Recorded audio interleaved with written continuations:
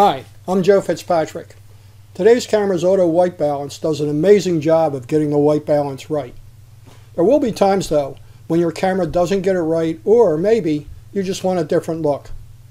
In today's Understand Photography quick tip, we'll look at how to adjust white balance in Lightroom Classic. Select your photo, switch to the Develop module, and open the Basic panel. To the right of the WB, click on the triangles to open the white balance window. If your image is a JPEG or TIFF, you'll have three choices: As Shot, Auto, and Custom.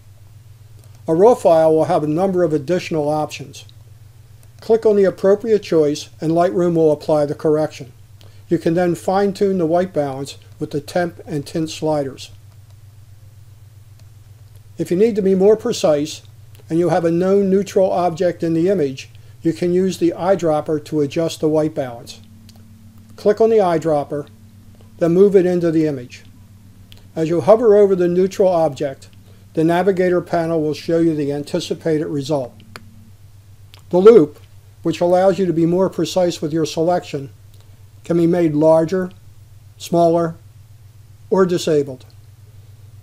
You also have the choice of automatically deactivating the eyedropper when you click on the target, or keeping it active so you can change your selection.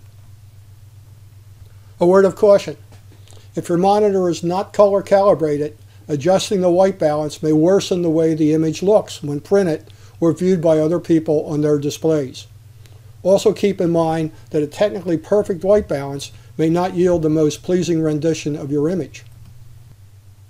If you like this video, give us a thumbs up and subscribe to our YouTube channel. It helps us a lot.